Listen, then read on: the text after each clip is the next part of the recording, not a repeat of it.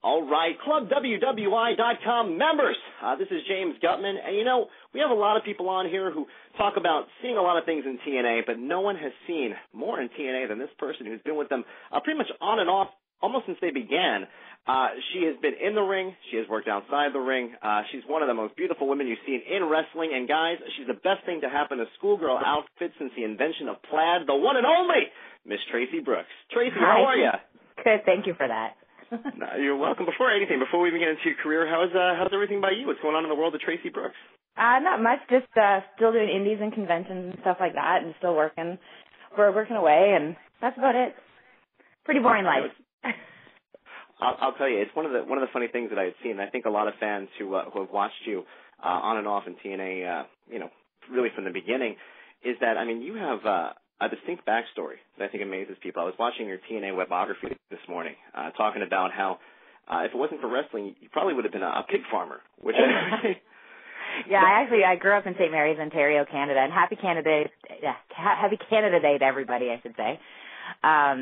July 1st is Canada Day, so I grew up on a pig farm until I was 19 years old. I went to college after that, but I was supposed to go and take over my dad's pig farm, and that's how I was supposed to spend the rest of my life. Wow. It's got to be, you talk about it. Kind of went a different direction. I don't think anybody's ever, I've heard stories about people, well, I would have been a teacher, I would have been, but that I think is the most opposite of what you ended up doing. Because not only are you a knockout, but a lot of this stuff, sometimes when I do the graphics for our guests, I have a hard time finding pictures of them. I had no problem finding a picture of you. There's pictures of you everywhere. You went from being, not just becoming a wrestler, but becoming, a model essentially for Playboy and different things that you did. So, it's a real big change. Yeah, and actually I always find that's the hardest part, the modeling. It's the part I like the least. I understand why we have to do it and stuff, but that to me is the hardest part. So I'm just a tomboy at heart, and I love the physicality of the ring and the match part and the acting part of it. It's the modeling and girl part I have an issue with. Oh, man.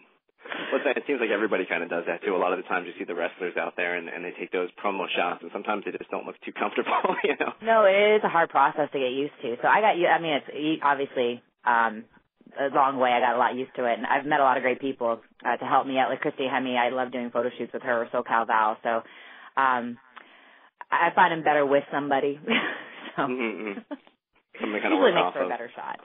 Everybody's kind of staring at you. That kind of, what's everybody looking at? Yeah, and our photographer, Lee South at TNA, was incredible. Like, he's amazing. And he is in the same boat as me. He actually started at TNA, and it's so funny because I used to always tease Lee. He'd be like, you wouldn't even look in the camera to take a picture. And now he's like, okay, take off your top and do a sexy back picture. I'm like, okay. I'll do that. Well, you were with, I think, a lot of people we talk about, I said before, TNA. People say, they've gone through so many changes. But, literally, I went back, and we just had Goldilocks on last week. I'd interviewed her. And she's somebody people think of when they think of TNA Originals. But you've been there really on and off since like 2002. You've seen everything in TNA. But for you, what was... It was April 2003 I started, and I came in as a schoolgirl. So it was, I've seen everything. I've seen it. It's never had any downs. It's always just been, TNA's always, rise. It's always been a uphill thing. It's never really had any ups and downs. It's always just had an up. Like everything's, we went from 3-hour pay-per-views. I can't even remember, it was so long ago. Pay-per-views, and then we went to Fox News. We went to Impact an hour. Then we went to Prime Time 2 hours, and then it's been skyrocketing ever since. It's incredible. It's been, I think it's one of those things that does a lot about you because, the company's obviously gone through so many different people working there. Jeff's been there for a long time. Then Dixie came in and Hogan came in. And the fact that you continuously keep going back there, I think it says a lot about how the company sees you and some of the things you've done. Yeah, I've been really blessed. I did get released in March, and it wasn't everyone, I go to the Indies and everybody like, hey, Barry TNA. It's like, I have nothing but respect and love for TNA. Obviously my husband's still there, and I still watch every Thursday night and go down and visit. And I came back in February to do a little thing with Cookie and Robbie E, and I worked 4 house shows in April, and it's never not that I've been gone. It's just, I show up whenever once in a while, and I think that's what's great about it, too. You can never get sick of me this way. No, well, on top of that, too, it must be good for you because you hear from a lot of people that, you're kind of in a spot where it's cool because you can go back and you can work with this company and it gets exposure, but at the same time, you're not kind of tied into that where you have to go here, and I think it makes it a little bit easier to kind of enjoy yourself when you're working with that kind of schedule sometimes. Yeah, I definitely had my freedom, which is great. With TNA, it was great, too, because you did have your freedom to do things like I did Playboy. I went to Iraq twice to visit the troops, and you have the schedule. I mean, they're running just as much as WWE right now, I think, the house shows and stuff, but you still have that a little bit of lax where you can kind of go and do other things and explore other things if you want to act or model or do whatever. So I think that's a great thing, because I think it also brings exposure to the company as well. There's a lot of new people, too, that are in there that have that kind of background. Like, I think, the more people that kind of work with TNA, the more opportunities kind of arise just based on the people that you're backstage with. Obviously, Hogan coming in. It probably opens up a lot more doors. Definitely. Well, let me ask you about this, because one of the things, people talk a lot about TNA storylines, and sometimes they say, well, this got dropped or this got moved. I think in all the time in TNA, and I talked about it at the time too, one of the best storylines they ever did was you and Bobby Roode, Robert Roode. Oh, cool. Thank you.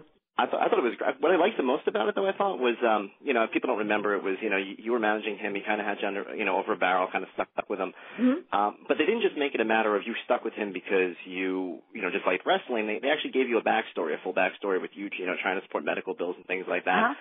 That must have been an amazing storyline because it touched a lot of nerves of people. Because it touched on, physical, mental abuse, things like that, and you kind of being the strong woman who stands up in the end. I mean, that whole storyline of working with Robert must have been amazing.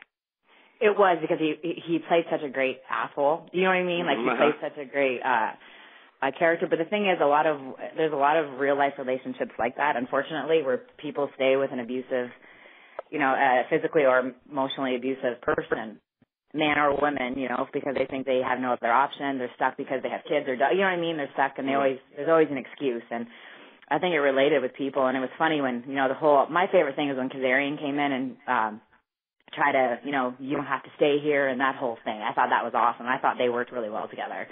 But that was definitely my favorite storyline. Working with Eric Young, it was great too. I loved being the bitch. It was awesome. Loved it. I thought the whole thing was one of my favorite lines. You're just a prick named Bobby. I thought that was one of my favorite lines ever. And then the slap. Well, it was neat. I loved managing because you got to wrestle. I got to do a lot of mixed tags. You manage, I got to talk. Robert always used me. He was great with the manager because he always used me for a cutoff. He always used me in every match. You got to act. You got to do everything as a manager. You never got sick. I was never stale. I was never, because, I always got to do different things. And, people didn't get sick of me wrestling because I only wrestled, once in a while and mixed tag matches or something. So I think it was such a great, I was really blessed to be in that storyline. It was fun. It was a lot of fun, too. Yeah. I mean, it definitely had a tinge of reality to it on top of everything else. Plus, I think, at the end of the day, it really made you kind of this sympathetic kind of good guy character, which was tough because you had up until that point kind of played that heel and whatever. So, I mean, to be able to get the audience on your side after so many of the things that had happened with your character, I mean, it says a lot about how the storyline was written and how you guys performed it. I think that's the part I love is about wrestling. I mean, it's the wrestling part too, but it's even in this day and age, grasping the crowd. Like being able to have the crowd turn with you. And I mean, again, the Kazarian angle, I remember when he kissed my hand, like a crowd of, I think there was like a bloody tables match before us. In a day and age when there's like glass matches, all these strong style matches, the fact that a crowd can still go awe when a man kisses a woman's hand, like, you know what I mean? It's still, people still relate to that kind of stuff. They still relate to the Macho Man Elizabeth kind of thing. So I thought it was a really cool, that still in this day and age we could get them to do that.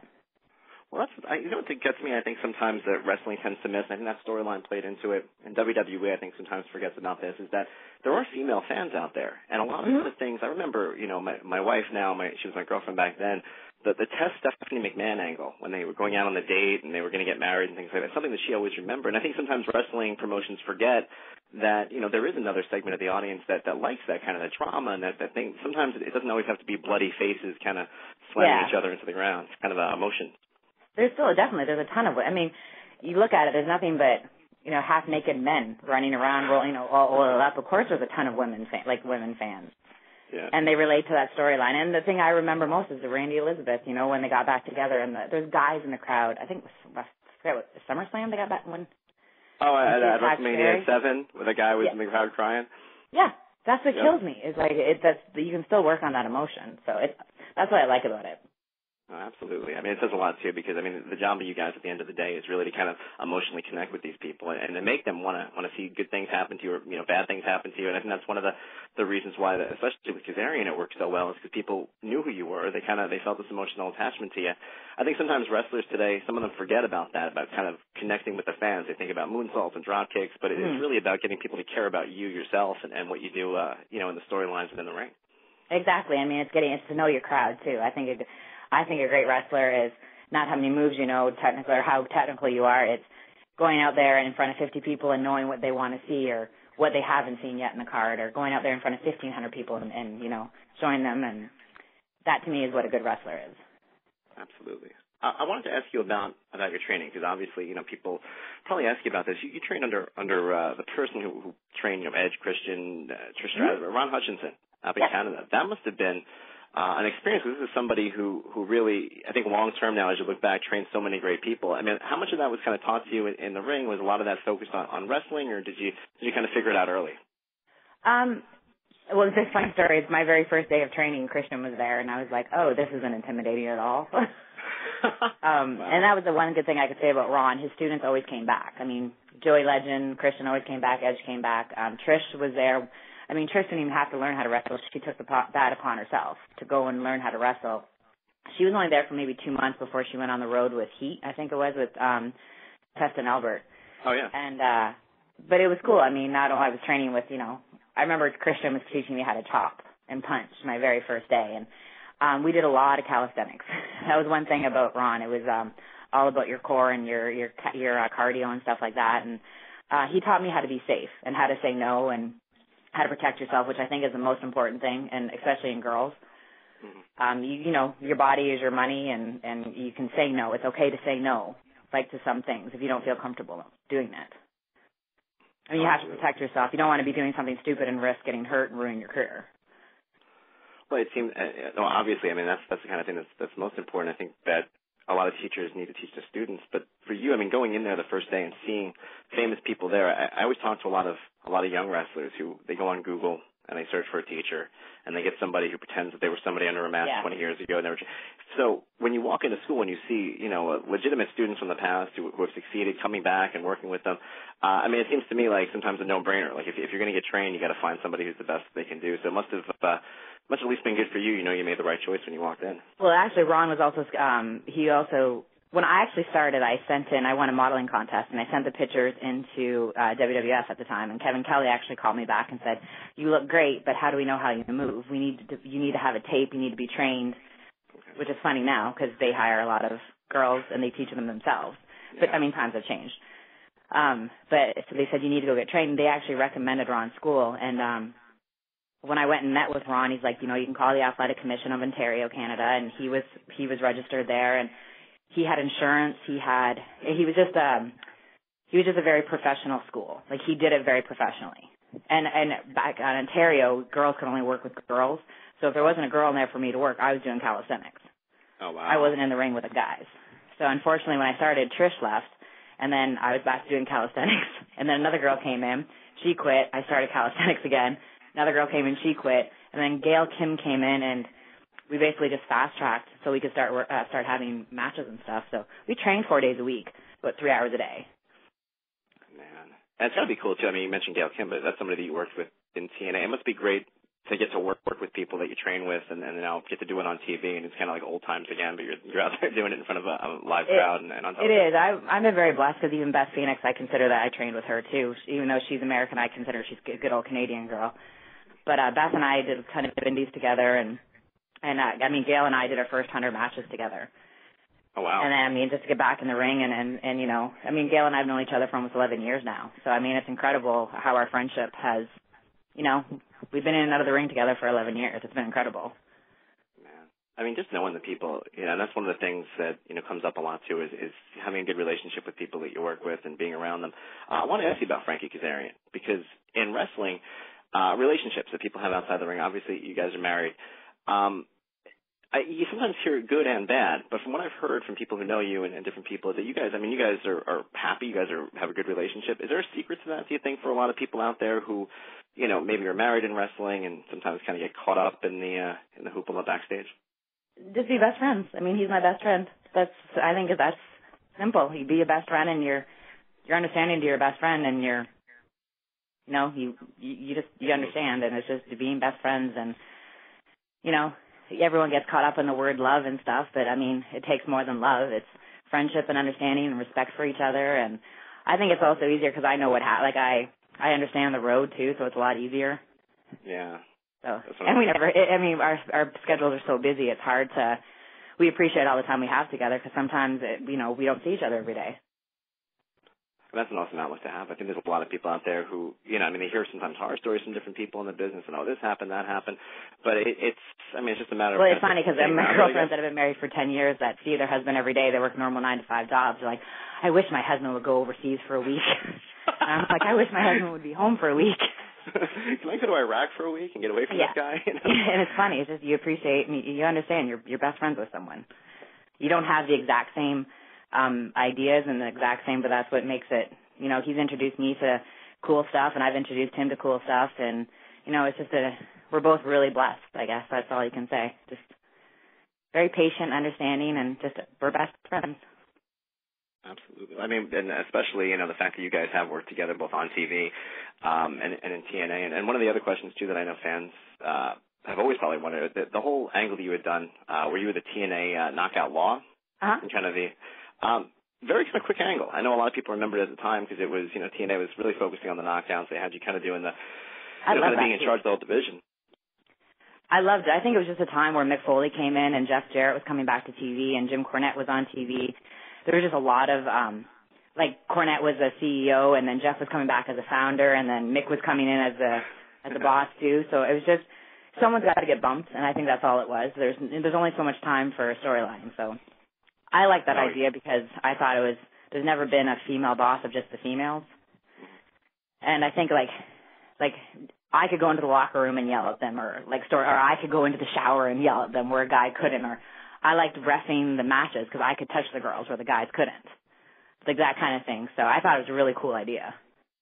Well, it would have worked. One of the things that I thought was great about it when it played out was because so often they do the angles where the females try to seduce the male boss, and I don't think it would have worked as well on you.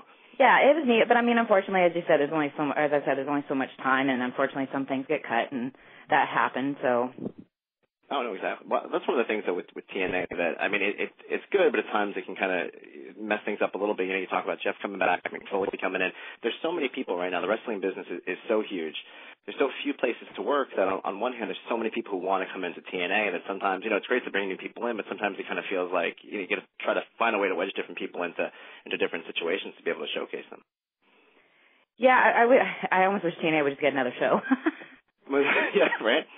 I think hands down TNA has the best talent. I really do. And I love the fact that they're doing the whole Wrestling Matters things because it's the exact opposite of the other company, and I think it's really neat. And they just need more time. I think that's all TNA does is they just need another show. I actually agree with you. I think I remember when they went to 2 hours. I wasn't too happy with the 2-hour show, but I think, like you said, maybe not necessarily a brand split, but just like WWE has a SmackDown, they have Raw, so they can showcase everybody. They don't have to worry about trying to get everybody into that 2 hours. I know Explosion's doing really well, and they're building storylines on Explosion and stuff like that overseas, and you can see it online and stuff, which is good. But I think, hands down, TNA has the most incredible talent, and it's just, unfortunately, there's just not enough time. Yeah, no, exactly. It kind of comes down to just whoever can get out there at the time. I want to ask you one of the things that was curious about when you made the return earlier this year to TNA. They actually had you'd gone over the women's champion. Was that right, at a house show? Yeah, it was non-title. But it speaks a lot. To put somebody over who's not even necessarily on the roster over the champion. How were you approached about that? Have you been told about that? And was there any No. It just happened backstage, and Madison's awesome, and she understood, and it was just to make the crowd happy, kind of. And Mickie James was also out there. So, it's not like I was there by myself. Mickie James was out there. She was in storyline where she got hit by the car, or the motorcycle. I'm sorry, and she couldn't work, so she brought me out, and it was neat. It was just it was nice that the fans. I was worried the fans wouldn't know who I was. Oh, wow. But when Mickie introduced me, it was really nice, and it was a cool moment.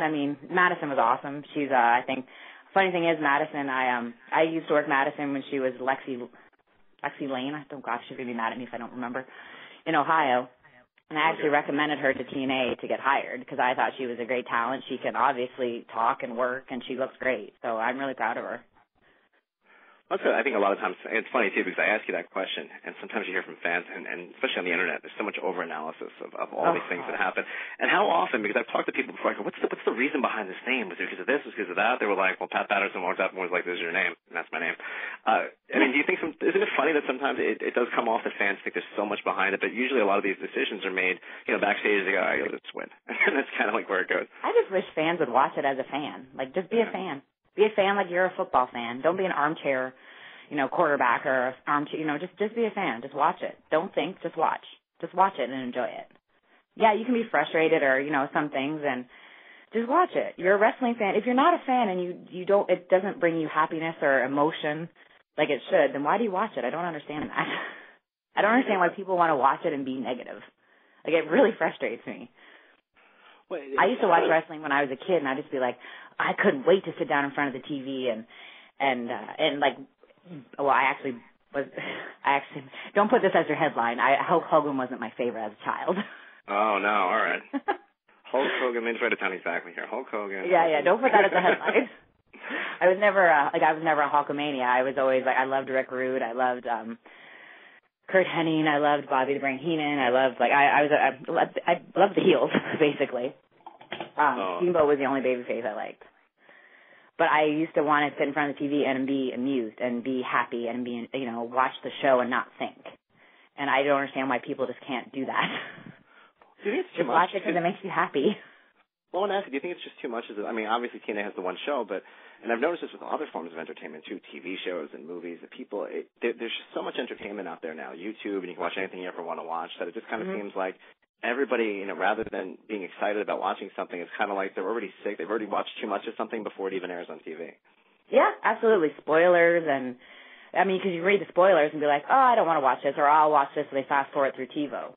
Yes, I know the Internet's here and we can't do anything about it, but sometimes I wish it just, the dirt sheets would go away. And not that I have a problem with the dirt sheets. I'm just saying that I wish that, because sometimes it just ruins it. I just want people to turn the show on at 9 o'clock or at 9 o'clock TiVo it or whatever, and just watch it and watch what happens and not be able to know the results of the matches. But you can't do anything about it, so you can't fight it or work around it. We can't throw every single, person out there that's writing it on their phone or writing it down on the laptop or something. It's here, so we have to deal with it, unfortunately. I think one of the things that you do with interacting with the fans, especially online, I was looking at your Twitter page. I think I follow you on Twitter. I sell stuff. What's that? All I do is sell stuff. No, not only that, but you answer the fans, which I think was really cool. Yeah. People ask you questions. A lot of times these guys, and I'm not going to name names, but a lot of times people you see on Twitter, it's kind of like they use it as an extension to stay in the spotlight. And it's like, well, I get it. All right, you're eating a sandwich, and you hear a lot. But you don't do that. I think you interact with your fans in a positive way where they can I do. But not too much. Any negativity I block. I don't even respond to it. I just block. If you say anything negative about any wrestling, anybody, any storyline, anything, I block because I just don't like negativity in my life. Like if someone's very negative about the business and talking to me, I'm nothing but positive because that pisses people off. Yeah. I love it. But I think I don't know. They take the time to. Sometimes I'm gone. I'm out of the country or something. I can't get to them or something. I can't answer every single one, but I try. If this person's reaching out to me and asking me about something, or I feel like it's my obligation to, especially if it's nice or positive or something, that I should answer them. And I think that's why Frankie's great, too, because he tries to talk not about wrestling. He retweet, if someone takes a really cool picture of, the Fortune 4 sign, he takes time to retweet it. But he also talks about his other interests. Hey, I like music. Hey, I like this band. Or, hey, I like this kind of thing to kind of get fans, this is me outside of wrestling. Oh, exactly. Well, then it's to kind of get them to get to know you, which I think that's why a lot of people follow people on Twitter. And I think sometimes you see people kind of get confused with that, and that's what I think is great. Like someone will follow you on Twitter, they want to know about you, they want to know about the things you do, but then some of these people get on there, and all of a sudden it's, hey, everybody, make sure you do this, and hey, guys, and sometimes it kind of seems like a little too much, but I think what's cool about it is that, the way you kind of interact with people, it's positive in just how you respond to them even, and it kind of leaves maybe people who are negative with a more positive view of you and the business itself. If it wasn't for them, I'd be a pig farmer. I wouldn't be having this interview with you. I wouldn't be working. I wouldn't have been able to do the things I've done. So if it wasn't for the fans, I'd be nowhere. So people forget that. Oh, absolutely. I think, I get annoyed with them, though. Don't get me wrong. I still get annoyed and frustrated with them. No. What would there be annoyed or frustrated about? I want to say, I'm keeping it positive, though, because I want to ask you about WWE, because obviously you're probably asked a million times. This is a question that I find that most TNA people are asked is about WWE, and most WWE people are asked if they're ever going to go to TNA. So obviously you're asked a lot. So for anybody out there wondering, what are your thoughts on WWE? Is it something that you've pursued? Is it something that you would like to do in the future? Is the schedule something that you're not really fond of? What are your thoughts? I'm likely too old, so I mean I know they're hiring really young right now, and I can't do anything about my age. So, no, I like WWE. Obviously, some of my best friends are in WWE. I watch every week and support. I think which every wrestling fan and wrestler should do. I did try. My first tryout with WWE was 2002. I went to a house show in Sarnia, and then they called me back the next day, and I went to a pay-per-view in Detroit. And I had tryouts, and I worked Molly a few times, just in like day matches. And then Gail came in Beth Phoenix, and I had some tryouts and stuff. And they hired Gail, came right away, and then I actually went to TNA right after that tryout. Okay. So I've been with TNA ever, and I was just happy with TNA every time my contract came up. So I was just always, I guess TNA was always for me. Yeah. I mean, you raised an interesting point too when you said about the age changing. We talked about that earlier about how they're hiring girls who maybe don't have a history in wrestling. They're teaching them wrestling when they're there. It's changed kind of the longevity that a lot of females have in wrestling, because it kind of feels like nowadays, once you reach a certain point, they'd rather let you go than pay you more and kind of bring in somebody brand new and rebuild them. Well, I think that's just, I mean, the age thing is known, and I'm not that age group, so I can't do anything about it. So why be pissed off about it and just move on? I don't feel like I look old or can't move or perform in the ring like any of them, but I have the wrestling background, and I've been a wrestler for 10, 11 years, so they don't want that. They want the exact opposite, and that's what they want, and they get it. And I have nothing wrong with the divas. I think they're beautiful and talented. I think they all work, at least I think they all work hard. I don't know a lot of them, so. Well, I'll tell you this much. We're pretty much almost the same age, and there's a lot of people my age that I don't think look like Traci Brooks. So I'll put it like that. So I wouldn't be concerned. Let me ask you this. One of the last questions I want to ask you. We ask all of our guests the same question.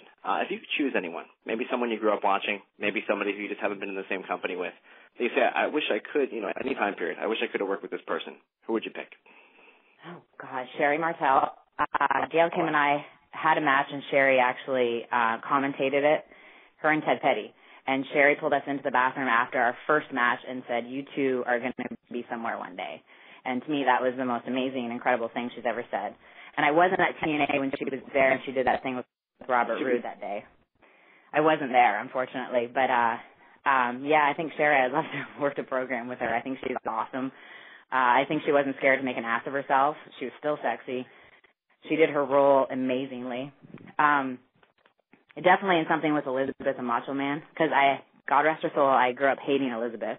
I hated everything about her, her hair, her nails, it was everything I was against. And but now when I got into the business, I realized how incredible she was. And, she did her job well. And now I also realize that SoCal Val is that. But yeah, definitely I think those guys. Man, well, Sherry is one of those people that very few people even came close to doing what she did. I mean, no one could really duplicate her. Nowadays sometimes people talk about carbon copy divas and different females in wrestling. You can't really duplicate her either, because it's hard to duplicate because you don't get the free will kind of to duplicate her. I mean, and I think a lot of girls are scared to make, I don't think a lot of girls would paint their faces like that or. No. That's one thing I love. I love making an ass of myself. You want me to stuff toilet paper in my bra and pull it out? Okay. Anything you want me to make an ass of myself? Absolutely. Especially my favorite moment was at Slammiversary in Nashville when Showtime, Eric Young, and Robert were working, and Showtime went to pull my pants down. He actually accidentally pulled my underwear and my pants down, but I didn't tell them I had the ugliest granny panties on in the world. Oh my God! Like the beige, they were ripped. They were so ugly, and I didn't tell Robert or Showtime. So they're expecting me to have a sexy thong on. I was like, why? I'm a bad girl. Why would I have a sexy thong on? So I think I didn't mean to pop them, but I kind of did. That's really funny. It's like one of those things that, again, I mean, people see that. Why was she wearing granny panties? Is that part of a storyline? No, she just did it. Well, that's the thing is, you would expect me to have sexy underwear on. And I yelled, I think it's laundry day, and I pulled my pants back up. Oh, my God. So it's just things like that you would expect me to have a sexy thong on, but that's what the crowd would want to see, and I don't want to give the crowd what they wanted to see. But I think that's awesome. That's one of the things that I think sometimes is lost in the business is that so many heels are concerned, and I guess maybe because people flip from heel to babyface so often that they're always so worried about being cool, and I want to make her.